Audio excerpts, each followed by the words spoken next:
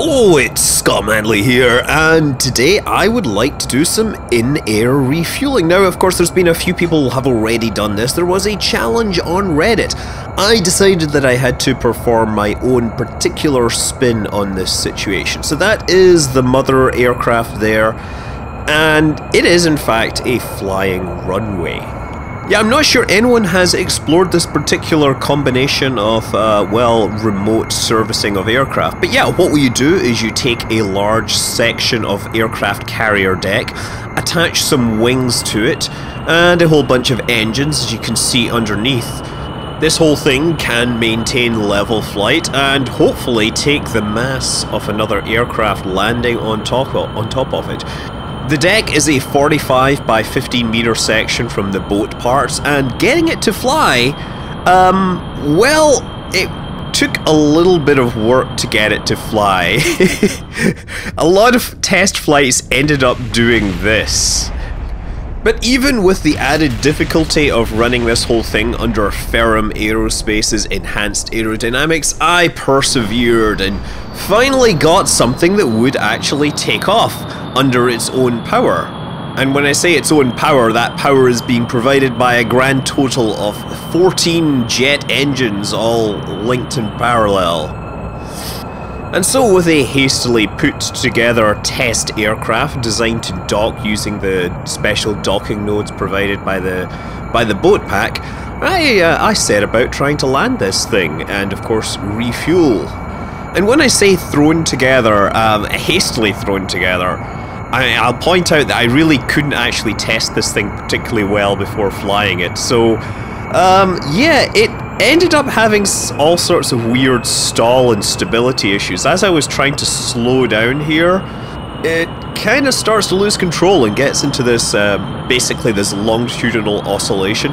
What's happening is when my angle of attack is low, I have great control and so I can pitch up strongly.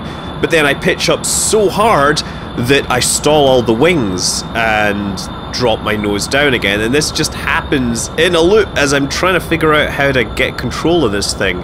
You see that I kind of just relax in a dive and hope that I can pull out.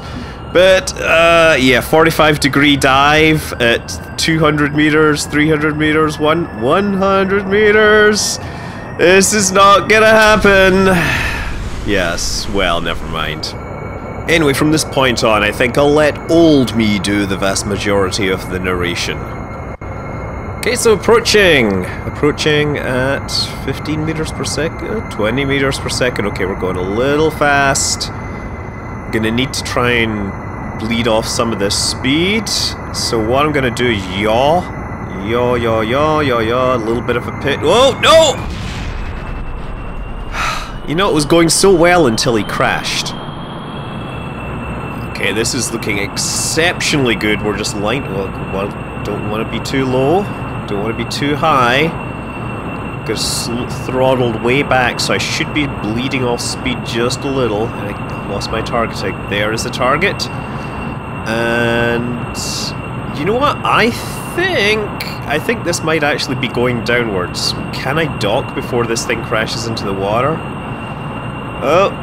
Banging into the surface. Bang! Oh, no. Come on, gentle. Be gentle with it. Be gentle. Okay, never. This is not working. Okay.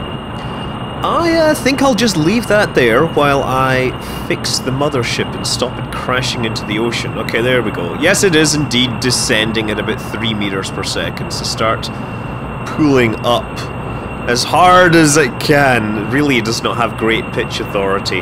In fact, it's terrible. It really is terrible. Okay, are we getting 2 meters per second vertical speed? Yes. Yes, under 2 meters per second. Now I need to get... This one is now going down. Fix him and... Oh! No! Oh! Okay, yeah. That was not ideal. This is what happens when you're trying to fly 2 aircraft at once. I think I just saw the cockpit fly past the camera there with clearly a manic pilot inside. Can we pull out of this dive? Oh, 30 meters! 30 meters! 29. Our vertical speed is about 1 meter per second.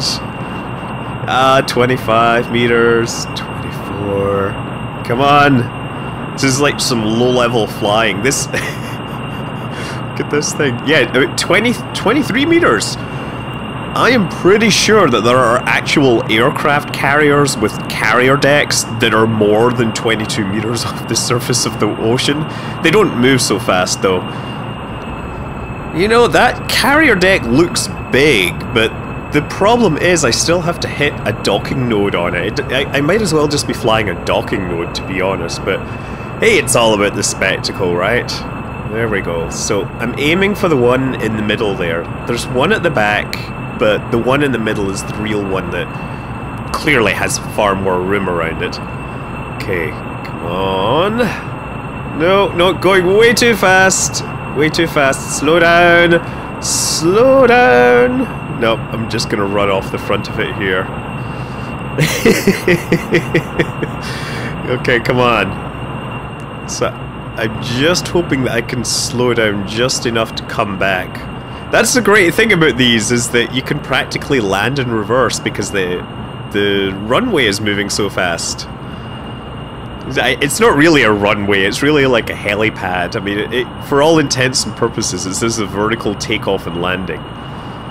And, you know, this is like really horrible. I'm sure this is hard to do regardless, but I suspect that I'm making it especially hard. Oh, no, don't crash into that. I suspect I'm making it really, really hard for myself by using keyboard. Okay. And so I need to roll it over. It does roll, yeah, the roll just adjusts the heading vector just a touch. Okay. Okay. Now we've now nearly matched velocity. We're moving at about 1 meter per second, less than that. So I'm just going to move along the center line here. There's the docking port. And I don't know exactly where it is under this thing. Whoa, no. Gentle. Gentle. Be as gentle as you can. We're docking at about 100 meters per second. Come on. Must be there. Is that, oh, it keeps pausing and I think it's docking, but that wasn't it. Yes! Yes! We have docked! Excellent! Let's start this refueling operation right away. Okay, so we need a tank. And right click on this. Start transferring the fuel in. Why are we nosediving? Why are we nosediving? I'm pulling back on the stick as hard as I can, but it just seems to be pitching down. I think I've not tested it with a load in that position. Oh wait, no, the throttle get reset. Ah, quick. Okay, throttle up, 100%. I don't think I'm gonna be able to pull out of this dive. Let's. Oh, why don't I have detach here? Where is it? There's the node there. Give me the node! Give me the node! Get me out of here! Get me out! Undock! Now pull up! Pull up! Your life depends on it! Oh, wait. What the heck? There's something exploding. And I think I might have probably stalled this thing, so it's probably gonna pancake into the ocean. There! Oh, spectacular! Spectacular! Yes. Oh, but he survived! But he's been knocked into the second dimension. Like, it's what it looks like if you're watching a 3D movie without the 3D glasses. But I will need to remember to re-engage the engines as soon as docking. I think that's a major design flaw if you start refueling an aircraft and your engines stop. Yeah, as it turns out, you know, these kind of docking aircraft together in the air, it was a real thing that was studied. There was a whole program called FICON, Fighter Conveyance. The idea was you would dock fighters to a bomber, and that would defend the bomber during its, you know, intrusion into enemy airspace. It was seen to be tactically valid, but, you know, it kind of fell by the wayside when longer-range aircraft with air-to-air missiles became part of the Air Force. Okay, so what I've added to this is a little pair of RCS thrusters, and I've got just enough fuel, hopefully, to perform some very small changes. Okay, there we go. So I'm lagging behind a bit, but moving forwards, creeping down the runway. Yes, this has to be the slowest landing I've ever performed. At least in relative to the runway, right? I wonder, I wonder how well the brakes actually work, if I could touch the runway and use my brakes to stop myself moving. Okay. Creeping in towards this. There it is. Come on, you know you want it. Come on. You guys want to get together and make that sweet, sweet airplane love, or whatever you do. Oh, crikey! No. Okay, that was a little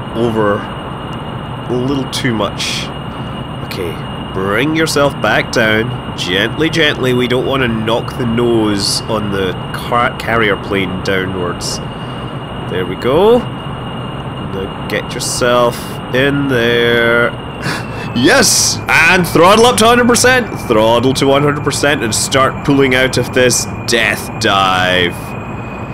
There's still no guarantee I can actually pull out of this because I've never flown it with this particular load distribution, and it's entirely possible that this thing is doomed unless I can refuel before it crashes into the water. Yeah, my vertical speed is still increasing despite my pitch being back. Okay. Start transferring, and we have successfully refueled. Time for you to get out of here. There, okay. Now gently pull your... I said gently! Ah, so crap. Don't crash into the Baron! No, okay. Oh my god, it's stalling. It's stalling. Clearly the airflow over the deck interrupted the airflow over the wings and made some sort of weird, you know, effect. Man, this thing is awful. Okay. There. Oh, he stalled us again. I thought I had it. And now it's just a case of pulling this thing out of its dive before it plummets into the water. And 4, 3, 2, 1. And once again, we pull out with about 30 meters to spare. That, I would say, is a victory. But before I finish up, I want to step back and show how I actually had to get the other aircraft in the air. And yeah, it started out on the deck of this, because trying to coordinate multiple aircraft in flight is pretty awful. So the idea was we launched into the air, and then once the time was right, once we had got the mothership into level flight, or at least flight where it was ascending rather than descending, we could undock this and then slow down and hopefully eventually come back. So what we do, we undock and immediately cut the thrust to the engines, and once I'm sufficiently clear, the idea is that I will pull up and down, generating these big stalls, because the stalls increase the drag quite significantly. And they should hopefully... Oh no, this is not... No! What happened? Oh, yes. Whole thing obliterated. And there's the crew in there. Bits flying all over the place. Explosions! Explosions everywhere! More explosions than my GPU and CPU can handle. Oh, there it is. And this thing is not aerodynamically stable by any means. I think I should have put the longer wing on the second set of wings, because that might have made it more stable. Who knows? Who cares? These guys are doomed regardless. I like how that big square of flight deck kind of survives. Another fun fact was that I couldn't actually quick save, because if I quick reloaded, the vehicle would spontaneously break up at that joint, which put me in the unenviable position of trying to save two separate crews on two separate chunks of debris. The good news was that if I let this thing just crash, it would slow its velocity just enough and the crew would survive. But as for the crew in the main power section, they essentially abandoned all hope of surviving to the gods of chaos, because in the chaotic rotation it was entirely possible they would land in a somewhat safe and secure manner. Such as this.